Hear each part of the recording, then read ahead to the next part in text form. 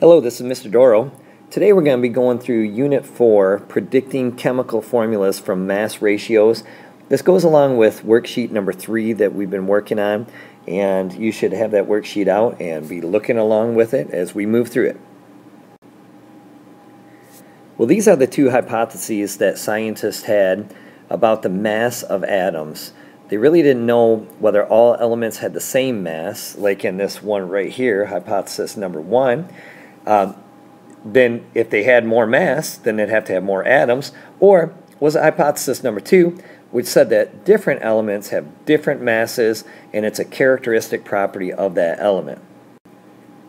Well, what we found out as we worked through this together was on number 1 on this worksheet, that when we found the mass of oxygen to the mass of carbon, that ratio, it was for compound A 1.33. Now that means 1.33, and we could say grams of oxygen for every 1 gram of carbon. And for B, it was 2.66, or 2.66 grams of oxygen for every 1 gram of carbon. Now obviously these two are not the same compound, because if they were the same compound, they would have the same ratio of oxygen to carbon. No matter how much of the compound you have, the ratio stays the same. So we determined, according to hypothesis 1, that if this was 1.33 oxygen to carbon, then we put that in a fraction, something fraction, what's it called? A improper fraction. The 1.33 is 4/3, or 4 oxygens for every 3 carbons, if they all had the same mass. And B would be 8/3, this 2.66 is 8/3, or 8 oxygens for every 3 carbons. So then that would lead us to say that the formula for this one right here, the 4/3, would be 3 carbons and 4 oxygens, or C3O4. This one would be 3 carbons to 8 oxygens, or C3O8. That says 8 right there. Those are fairly ugly numbers, or very ugly ratios, and so we're looking for the simplest ratio. So then when we look at hypothesis number 2 down here, and if we assume that this is the ratio right here, 1.33 grams of oxygen for every 1 gram of carbon, then we would have to write that as the simplest ratio that we could have, which is a 1-to-1 ratio right here, but we would have to show that the oxygen is 1.33 times more massive than carbon. So this is a little particle diagram. This is supposed to be about 1.33 times bigger than this carbon, which would show a different mass. And B, on the other hand, then, since this has 2.66, or 2 times more oxygens than this one does, because you can see that this is twice as big as the A is. That means it has twice the mass of oxygen. This is still going to have the same size oxygen, 1.33 times greater than the carbon, but it's going to have 2 of them, because mass is a characteristic property of that element. We can't draw this one as 2.66 times greater, because it'd be different from this oxygen over here. And if it's a characteristic property, then it has to be the same mass for oxygen every time. And finally, on this page, we see that the formula for this guy right here is 1 carbon and 1 oxygen, CO. This has got 1 carbon and 2 oxygens, CO2. And you can see that's a lot simpler, or more simple, than this is, and then this is. So we're going to go with hypothesis number 2, and we're going to take that hypothesis 1 and we're going to say, nope, that one is not the most simple form. Hypothesis number 2 is going to be our most simple form. That's what we're going to go with. So here's another problem, our first problem that we're looking at here together on this video. And so if we have a compound A and don't know what this compound is, but we know it has oxygen and nitrogen, but so does compound B. But you can see that they have different ratios of oxygen to nitrogen, which tells me that they are not going to be the same compound. The first thing that we have to do is we have to find the mass ratio of oxygen to nitrogen. Very easy to do. For each compound, you just take the mass of oxygen, like this right here, divide it by the mass of nitrogen.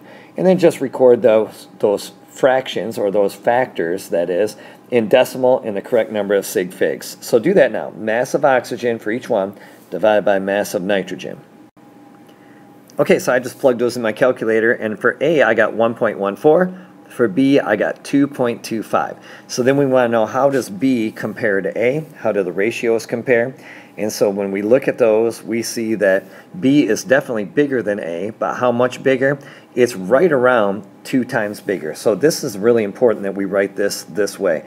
So I'm going to say that B has 2 times, and maybe we'll say around 2 times, more. And what does it have more of? We got to look up here.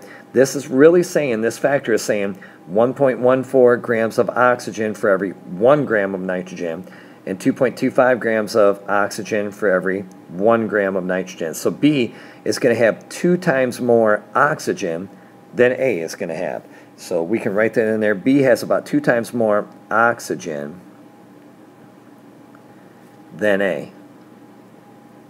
Very important for us to look at when we're looking at hypothesis number 2, which is saying that the masses, elements have different masses, and it's a characteristic property of that element. So now we're going to do a particle diagram for each of these, and we're going to assume that this ratio, the smallest ratio right here, is about how they match up. This is the oxygen is 1.14 times more massive than the nitrogen. And we're going to say that's a 1-to-1 ratio, that for 1 oxygen, it's going to be 1.14 times bigger. So here's the way I'm going to draw them. I'm going to put my oxygen, and I'm going to make it a little bit bigger than my nitrogen. Not really much bigger, but I'm going to draw a little arrow right here saying that this is my oxygen. First of all, I'll put that it's O, and then I'm going to say it's 1.14 times the nitrogen. And maybe I'll do a little line right here saying that this is nitrogen. And then I can get my formula for this. The simplest formula for this is just going to be NO. And then I can do that same thing over here for B. But B says it is 2.25 times bigger. Now we can't draw it 2.25 times bigger. Still got to be that 1.14 times. But now, since I have right here our big information, B has about 2 times more oxygen than A.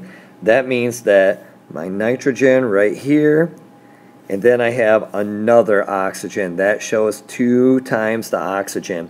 And so again, I could say here that this is 1.14 times bigger, times more than the N is. And our chemical formula for this then is going to be NO2, because this was my N in the blue and the pink was the oxygen. One more thing here too is sometimes the ratios just don't compare just as nice as you would want them to, like a 2-to-1 or a 3-to-1 ratio. Instead, if we had just this X and Y, and I just made up some numbers for compound A, here's compound A and compound B, and let's say the ratios we got were 3.15 and 4.73. Now that's not twice as much as this. And so when we find out how do the ratios compare, what we need to do is you need to take that bigger one divided by the smaller one. So the 4.73 over 3.15 to see what we get for the ratio. So 4.73 divided by 3.15 is going to give us 1.50 is the ratio. Now, what that's saying is 1.50 X's in the B compared to the X's in the A. So remember what we did right here. We did B divided by A. And so this is the number of X's that we had because it was X's to Y's. The Y's were the same. So this is for B over A. It's 1.50 X's in B over 1X in A. But the problem is that we got this 1.50, and that's an odd number. We can't have half of an atom. And so what we have to do is we have to make both of these, this is the B right here, X is in B, over 1X in A. So we have to make both of them a whole number. So what we're going to do is we're going to multiply both of those times 2, and we get 3 X's in the B for every 2 X's in the A. So just again, one more time, this was the reason why we're saying x's is because it was x on top, the y's were all 1, so we did the x's of b over the x's of a, and we got 1.5 x's in b to every 1x in a. To make it a whole number, we multiply by 2, and we get 3 x's in b for every 2 x's in a. So here's what it's going to end up looking like.